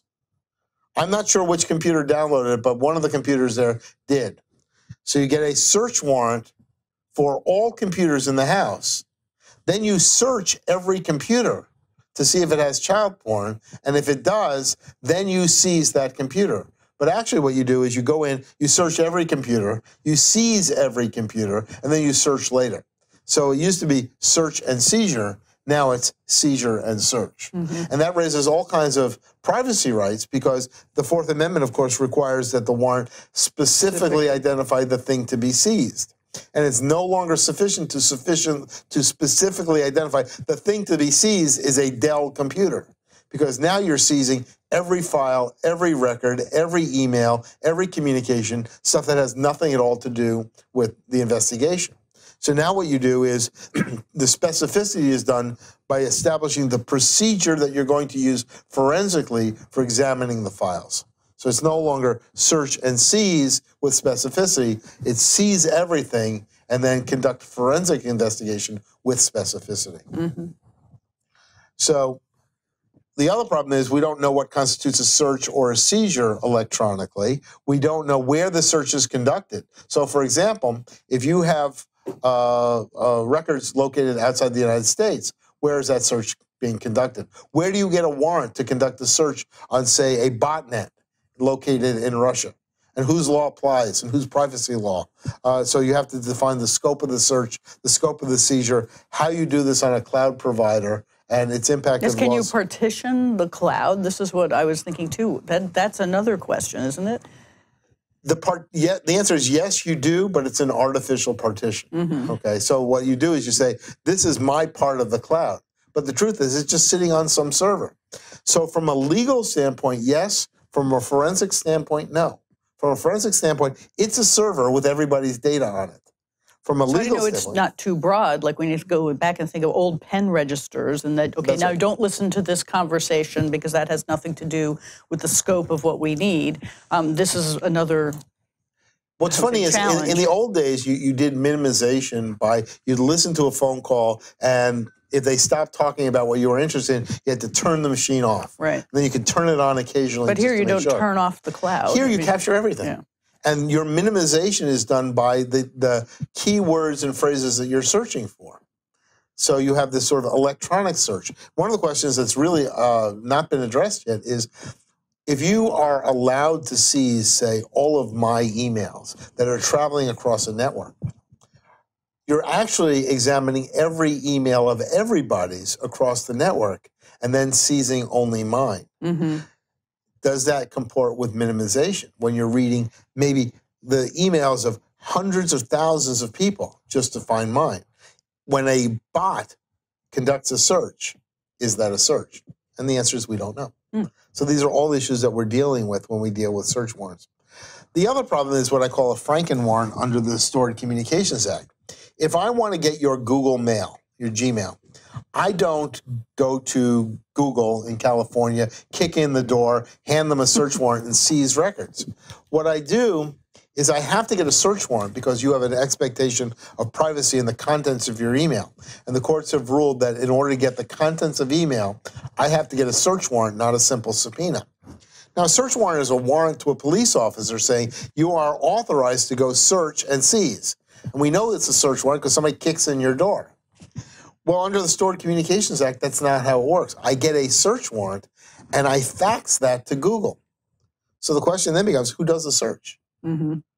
Who's conducting the search? The search warrant says to any authorized law enforcement official, and so in the case in Arkansas, they got a search warrant by a magistrate in Arkansas that they faxed to a judge, to a target in California. Well, there's no way that an Arkansas cop could fly to California and demand production of records. So we have all this question about jurisdiction and venue, and all of that is unresolved, not to mention the forensics part of this. So the other thing that's happening increasingly is they're getting gag orders. And so what will happen is you will have the entire contents of your law firm seized and searched by police officers, and they will get a gag order issued to your provider, so you will never know that it happened. But is there a way around that, Mark? Well, there is. It's funny that you should ask. The only way really around the gag order is what's called a canary. So what you do is you say to your provider where you're storing your records, I want you to certify once a month that you have not produced my records to anybody. And so every month goes by. January comes by, they certify, I haven't produced your records. February, I haven't produced your records. March, I haven't produced your records. April, no certification. The fact that they cannot certify under oath that they haven't produced your records to somebody is effectively the canary that tells you there's some problem in the coal mine. There's a problem in the coal mine. For West Virginia. Right, for West Virginia. Exactly. No, but will they all comply with this? I mean, well, the problem is this. So if I was a law enforcement agency and I went to Google and I said, all right, I want this guy's records and you can't tell anybody about it. And Google comes back and says, okay, what do I do next month when I have to certify that I haven't, under oath, that I haven't and what's my liability? Right. I mean, that's right. So they're going to have to get a court order, have a court order Google or somebody to commit to lie and to falsely certify. Mm-hmm. All right. And in balancing of the equities, the court may say, look, I'm going to order that they not affirmatively tell them, but I'm not going to affirmatively order them to lie. So, they might. I can imagine circumstances in an intelligence situation. Maybe national security. In a national security situation or an imminent harm. But the presumption in a search warrant is that it's known. It is very rare to get a no-knock warrant where you can go in, seize what you want, and not tell the person. Mm-hmm. You leave a copy of the warrant with the person who's done the search. Now that we have a disconnect between where the search is conducted and where the person has a privacy interest, there was a case recently involving Facebook where the law enforcement in New York suspected first responders on 9/11 of committing disability fraud. Mm-hmm. So they went to Facebook and they got 381 identical search warrants for firefighters, police, other law enforcement, so they could examine their Facebook pages, pictures of them skiing, pictures of them with their kids, and say, aha, see, you claim to be totally disabled, and yet we have these pictures. They got an order in every single one of those cases saying that you can't tell the suspect. Now, I can't imagine that every one of those 381 people who were police and firefighters were likely to flee. I can't imagine that all 381 of them were likely to destroy evidence that the government had already seized. And yet a court ordered in every single one of those cases that the evidence be a gag order. And it's a permanent gag order. Mm. So the only way you could tell that the government had seized it is if you got prosecuted. If you never got prosecuted, you would never know that the government had been monitoring your Facebook page. Mm. And that's the new normal. All right? That's what's happening now. So that's the Facebook page, and you have a citation to it as well. But not only do they order them to retrieve it, they order them to retrieve everything in the Facebook page. Every tweet, every direct message, every posting, and everything like that. And all of it was sorted, every deleted message. Stuff that had absolutely nothing to do with whether or not that person was disabled ended up being seized, and people don't know that it's been done. Mm. The court in the Facebook case said that when Facebook moved to quash the subpoena, the search warrant, they said Facebook couldn't quash the search warrant because there's no procedure for quashing a search warrant. Why? Because you never quash a search warrant. You only find out that there's a search warrant when somebody kicks in the door. So we have this hybrid between a subpoena and a search warrant. We treat it one way for one and one way for another. Mm. All right. So we talk about gag orders and non-disclosure. These are becoming very frequent now. Now, the standard for a gag order has always been that you have to demonstrate that there's a likelihood that if the defendant knew about this investigation and knew these records were seized, they would either flee the jurisdiction, threaten or harass, intimidate witnesses, or destroy evidence. That was the standard. Now the new standard is it might hinder my investigation. It's always easier for the police to conduct an investigation if the target doesn't know that they're investigating. But when you're doing things like searching their books and records, their tax returns, their intimate records, they have a right to know. And we haven't caught up with that. In some jurisdictions, even a subpoena is automatically with a gag order. So, for example, in Minnesota, an administrative subpoena comes with a statutory gag order. If you get a subpoena in Minnesota, you are not allowed to tell somebody that you got the subpoena. So as a lawyer, if you get a subpoena for client records and they argue crime fraud, you can't even tell your client that you had gotten the subpoena, the administrative subpoena. And that's becoming very common. And the real problem is the third-party doctrine, because they can search without you knowing about it. Right. Okay? So it's a real problem. So you can't assert privilege, for example, if the government seizes records, when you don't know they've done the search. There are lots of different ways to get compulsory process. This is just a list of some of them. Subpoenas, search warrants, FISA orders, national security letters. All these are different ways to get copies of records that are stored online. We talked about the third-party doctrine. What's interesting is in the Jones case with the GPS, Justice Sotomayor recognized that this really fundamentally changes how we look at privacy and says at some point we're going to have to readdress the third-party doctrine in light of new technology. And then internationally as well, we have the same problem. Now, we have modified Rule 41 of the Federal Rules of Criminal Procedure to now allow a search warrant issued in the United States to allow the seizure of records that are seized overseas. When we look at this as a good thing, we say, look at these botnet armies from Russia, and how do we go about seizing those records? But as a practical matter, what it means now is Russian law enforcement can go get a search warrant from a Russian judge and start, burrowing in to your computer, not just to a third-party provider, but actually forensically extracting data from your laptop. They can install remote access software. They can install remote forensic software and start seizing records from your computer from anywhere in the world.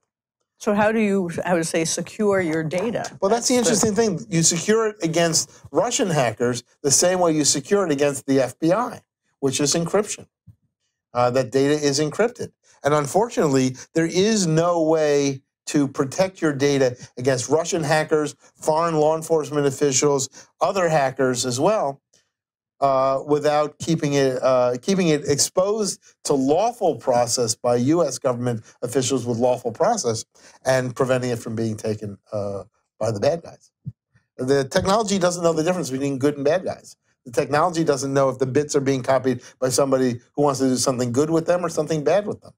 And so the problem you have is that you cannot secure them against one without securing them against the other. There may be some way to do it in the future, but it doesn't exist right now. The other problem is what I call the Trojan horse problem. Mm-hmm. So when you have a computer that has, let's say, child pornography on it, ultimately what you're trying to demonstrate is that this particular defendant downloaded this child pornography knowingly and willingly, okay? That's fine. So you're going to look at a lot of data about the data. Did they use a user ID and password? Were they actually at their computer doing other things? The problem is that the stuff that you don't look for. So, for example, almost every computer is going to have some kind of virus or worm or malware on it, unless they're doing a really good job of preventing it. A lot of that malware will allow remote access to the computer. If you have a computer that has remote access to it, there's absolutely no forensic way to demonstrate that that person did what you claim that they did, unless you go back and retrieve all of the forensic data. And so one of the problems we have is not so much that people, not just that people will be able to get off by claiming the what I call the Trojan horse defense, but also that people will get convicted for crimes that they didn't do because others are setting them up for it. And the most recent one was a series of what are called cyber swatting events, where people would call 911 using caller ID spoofing, which is very easy to forensically determine. But the police would then show up, and recently in a case about 2 weeks ago, the police showed up at somebody's house and killed them, even though they had nothing to do with it because they were cyber swatting. Right. So one of the problems with cyber forensics is that we take this stuff too seriously. We believe it shows what it shows, even when it doesn't show that. Mark brings up a good point, authenticating the source. Where did this come from? And in some cases, you can look on a computer and say, okay, 5 minutes before the metadata says that these pictures hit a hard drive, we had a search in a browser for child pornography.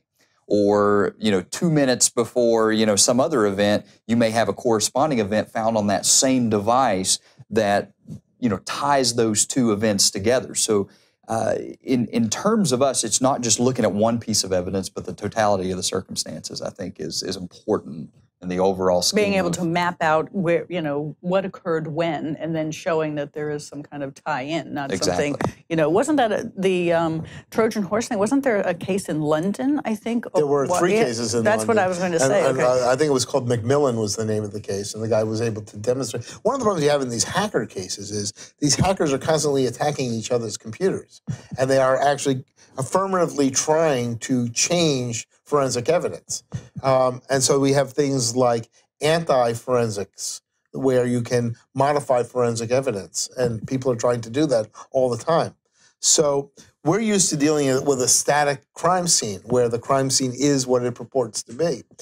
In forensic digital evidence, the crime scene is dynamic, and there are people actually trying to create the illusion that somebody else committed the crime, and they're also trying to steer evidence away from themselves. So we have both of that going on. The book, I forgot what it was, Presumed Innocence. It wasn't just that there was DNA evidence; it was that somebody planted DNA evidence at the scene, and there are ways to do that, even more sophisticated ways now. In the digital environment, unless you're willing to look 3, 4, 5, 10 layers deep, you're not going to notice the planted forensic evidence. So another issue you have is you seize a phone and it's encrypted, and you want to compel the owner of the phone to decrypt the data. Now, it's interesting that from a forensic standpoint, a fingerprint or a retina scan or a facial recognition is much stronger security than, say, a simple 4-digit PIN. But from a legal standpoint, it's the other way around, because it's easy to compel somebody to produce a fingerprint or to produce a face. We do that all the time in regular criminal cases. But to force them to give up a password is much more difficult. And so what we end up with is a situation when we try to compel them to decrypt the data, we have a whole body of law about self-incrimination that says you can't compel them to speak, but you can compel them to give a fingerprint. So we have this dichotomy between what is forensic and forensically secure and what's legally secure. So just a few other issues, and this is the big part that we talk about, just at the broad 10,000-foot level. When you're talking about the admissibility of forensic evidence, there are really 4 things that you're looking at. First thing is it relevant to my case? And that's really a question for the court to determine in the individual case. But from a seizure of evidence, you have to try to think of everything that might be relevant to your case. And there's a lot more out there that you would, whether it's a webcam, whether it's a traffic cam, whether it's GPS records, whether it's any of these digital breadcrumbs, there's going to be a tremendous amount of information that might be relevant to your case that you hadn't thought of. So that's the first thing. Then you have to think about how am I going to obtain it, and the next thing is authenticity. Now, the rule on authentication is very simple in concept and difficult in practicality. Authentication basically means the thing is what it purports to be. This is the email that Alice sent to Bob. This is the child pornography that was downloaded to this computer. The next is that it is the best evidence, which raises a real problem. So let's say Alice sends an email to Bob, and you want to introduce that into evidence. Where would you look for it? On Alice's computer? On Bob's computer? On some cloud server? And which one's the original? And these concepts of an original mean much less when we talk about forensic evidence, and yet juries and judges are used to thinking about an original file. And that's also true, as Josh pointed out, that records get modified as they travel through the system. And so you want the file that has the most evidence that is most relevant to your case. So in the case of Alice sending the email to Bob, and you ask yourself, which is the original? Question is, what am I trying to prove? Am I trying to prove that Alice sent an email? Then the one on Alice's computer is the most relevant one. If I'm trying to prove that Bob received an email, then the one on Bob's computer may be the most important. And if I'm trying to prove that Bob read the email, then I may want to look somewhere else on the computer to see whether the file was accessed. So, or do you want to prove what is the information in the email? Then we have hearsay issues right. as well. And the other, one of the interesting things when you talk about hearsay issues with electronic evidence is almost all electronic evidence has the problem of being hearsay, and we don't go through the steps necessary to establish the business records or other exceptions to the hearsay requirement. So when you have the emails that you say you subpoenaed them, not through a forensic manner, but you subpoenaed the emails from Google, what witness are you going to put on the witness stand to testify that that email was created in the ordinary course of business? The answer is none. So you're going to end up putting somebody from Google to say, I don't know how this was created, by whom it was created. All I know is once it hit our servers, we stored it. And that's half a forensic investigation, but not a full forensic investigation. So when we talk about best evidence or authentication, those things are very difficult to do with electronic evidence. And that gets back to the processes that Josh was talking about, where he talked about basically from the beginning, you can only authenticate and show non-modification from the time you walk in to the time you walk into court. And most of what happens with that electronic evidence happened long before that. You get to that evidence when it's already been through multiple computers, multiple modifications, multiple changes. All you can say is, this was the same as when I first saw it, which may be weeks, months, years from the time it was created.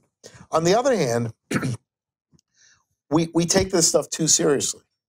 And I don't mean this to be flippant, but we admit forensic evidence all the time without thinking about it. If you look at your phone bill and you want to get your phone bill into evidence, nobody testifies about the software that was used to create the phone bill, right, and how it was generated and how it was stored. You say, is this your phone bill? Yes, it's in. If you don't want it in through the person whose phone it is, you put it in the phone company witness and you say, is this the phone bill? And they say yes. So in many ways, we make this much more complicated for ordinary business records, but we also simplify it too much for contested records. So I think that's the big takeaway in forensics, is when you talk about admissibility, it's like the video of the Boston bombing scene. If you put somebody who was there and say, what's that? That's the crime scene. It actually comes in. Everything else goes to wait. So we can get it in, and yet as forensic people, we're used to challenging it and saying, well, where did it come from? I don't know where it came from, but I recognize it as the crime scene. So we have this duality between wanting strong technical evidence to authenticate it and this idea of, yes, but I know what it is. Interesting. Now, what about when we're thinking about some of the admissibility issues? Also, with the federal rules of evidence, they recognize that electronic evidence is part of the evidence code, and the code does affect it. Are there any states that you've run across that have really, I would say, more far-reaching evidence rules or statutes on point for this type of evidence? What's interesting is most of the rules that you deal with that deal with electronic evidence deal with a subset of electronic evidence, which I call e-discovery. And e-discovery forensics and electronic evidence are related topics, but they're not the same. So what we're talking about when we talk about e-discovery is how do you obtain records, how do you authenticate records, and how do you admit those records into evidence. Forensics, there's a forensics aspect of e-discovery. Because what happens in e-discovery is you might take 10,000 emails, put them onto a server, and say, give me all the emails from this person to this person during this time period. And the machine, which is essentially a black box, spits out something. And the forensics is proving what the black box did. But the underlying records are still subject to challenges of authenticity. Most of the rules of evidence deal with how we establish authenticity, how we establish relevance, how we establish non-repudiation. Those are the big things that we deal with. But most of the rules of evidence deal with e-discovery. Right, and there was the American Bar Association actually did here at Stetson a program on e-discovery. So that is a hot topic, which is, I think, a little bit outside of what we're covering today. You should be very careful when you talk about e-discovery and forensics, because a lot of people talk about e-discovery as being the forensics. And there are forensic aspects of e-discovery, but it is not the same thing. Right. And the people who are certified in e-discovery forensics are not the people you want to be using for the forensics in terms of testimony. They can tell you how they sliced and diced the data, how they've obtained it, but they're not going to tell you how somebody else did and how you extract the data. Right, so you have to be very careful about what kind of experts you're going to, I guess, employ in your case. And certifications are critically important as well, but they're problematic. First thing is that every data extraction company that makes hardware or software is going to certify you in how to use their tool. Right, which is what Josh was talking about, which is different than, say, board certification by a professional association, for example. And just being certified in how to use the tool doesn't mean you know what the tool does. So you have a lot of people who are certified in, like, NCASE, which is a data extraction tool. But when it gets down to it, Josh talked about what's called a write blocker. And a write blocker is a device that you, either a hardware or software device, and it's actually both, that you put on a suspect machine to make sure you don't write to it and change the data. And it works great, except if you turn the computer on. When you turn the computer on, you've already modified the data on it in some ways. So that's the first thing. You have to understand how you've modified the data. Modifying the data is not fatal as long as you can explain it. Right. But people will say, it's sort of like the people who are certified in how to use a radar gun or a LiDAR gun.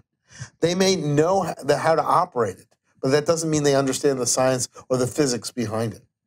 And we're now getting so sophisticated that we can use not just microscopes to be able to examine media. But, you go back, the media we looked at 30 years ago was magnetic media. And we were actually looking at the alignment of iron molecules. Then we moved from magnetic media to floppy drives, which were also magnetic. Then we moved from that to optical drives. Then we moved from optical drives to solid-state drives. All right? And we keep changing the technology, and the forensics has to keep pace with that. That's it. It's running to catch up, I think, many times. It's a good point he brings up as well with vendor-level tools. You may not be able to know what that vendor-level tool goes or does because of proprietary means. They may want to protect that, how they access that cell phone. The most important thing behind an examiner is, do they follow that process to the point where they're not spoiling the evidence? And that's the important part, and the takeaway of this is, okay, are they doing what they were trained to do? And that's the, I guess, the important part. Or and at least, documenting every step of this, I think that's... At least to a certain extent, so they can recreate that down the road. The issue that Mark points out is sometimes we put some of this under such intense scrutiny when we don't have to. For example, if I ask for call detail records, are we going to assume that every person that views a call detail record is going to be an expert on every single field in that call detail record or everything that their tool spits out in a report? That's almost impossible to expect out of any examiner that's practicing in the field. Now, if you really need that data, call an expert in that knows call detail records, that can explain triangulation of call details and what towers they connected to and so on and so forth. And one of the problems you have is you have the battle of the experts, because you'll have two different experts give the same opinion, different opinions on the same evidence. And that can be very difficult, especially in new fields. The other problem with being certified is that if you're certified in a particular device or a particular version, you have to keep that certification up. Otherwise, and with so many different extraction tools and so many different methodologies, you can spend your whole time doing nothing but being certified. And at the end of the day, the question is, did the extraction tool extract the data in a way that didn't change it? And then what does that data show? And both of those are very difficult concepts to be able to prove, because at the end of the day, even to the trained forensic examiner, a lot of this is a black box. I did the right things in the right way, and it spit out this data, and therefore I assume that this data came from that, because that's what it's supposed to do. But we can't make assumptions. That's one of the problems. Well, I know with our time, Mark, I was wondering if you have a couple more of your slides, what you want to hit the high points. Of course, all of these slides will be posted on our website. That's ncstl.org in our education and training page. But if you want to make a few more points. I only want to make one other short point, and that is about chain of custody. We are all, as examining forensics, we're all used to the idea of chain of custody and how critically important chain of custody is. And I'm going to say two things that are diametrically opposed to each other. The first one is chain of custody is critically important, and second of all, chain of custody is not critically important. And both of those are absolutely true, because chain of custody is important to be able to demonstrate that this data that you're testifying about in court is what it purports to be. It came from that particular device. It hasn't been modified, altered in any way. And therefore, chain of custody is important to keep records of, to be able to testify. On the other hand, there's what I call the manna from heaven problem. You have a record. You have no idea where it was, which is the thing that you find on the internet. You don't know what it is. You don't know how it was created. You know nothing about it. And even then, you will be able to authenticate it for a particular purpose. So while chain of custody is very important, there are ways to deal with breaks of chain of custody. There are ways to deal with modifications of chain of custody. So take it seriously, but it's not going to be fatal. Great. Okay. Well, this is, I have to say, a very timely topic, and one I think this is only one of, in terms of webinars that we're going to do. But I was telling both Mark and Josh that just the latest, believe it or not, National Geographic had a whole series of articles on Big Brother is watching, which we've heard of before. But again, what is it? They are watching, and what we should do is be aware that there's many types of media that's we're watching. What we watch is being watched, and I think that's something that we have to consider. And I think we could probably talk more on cybersecurity and privacy interests, I think, in an additional webinar. But anyway, I want to thank all of you for joining us on today's webinar. Please continue to check the Spotlight section of our homepage. That's ncstl.org for any information on upcoming webinars. We do live training and we do our webinars as well. All webinars available on demand, so if you have a colleague that was not able to watch because they were in court today, please tell them to visit our on-demand page. The education and training page will have how to access this, and you can still get your CLE credits as well. Please make sure that you fill out a survey that you'll receive by email. This will enable you to receive your CLE information, and please contact our Office of Professional Education, that's OPE at law.stetson.edu, for any questions you may have. On behalf of the Stetson University College of Law, the National Clearinghouse for Science, Technology, and Law, the Bureau of Justice Assistance, which is part of OJP and DOJ, and my guest speakers, I want to thank all of you for attending our particular webinar. Thank you, and look for us in the future.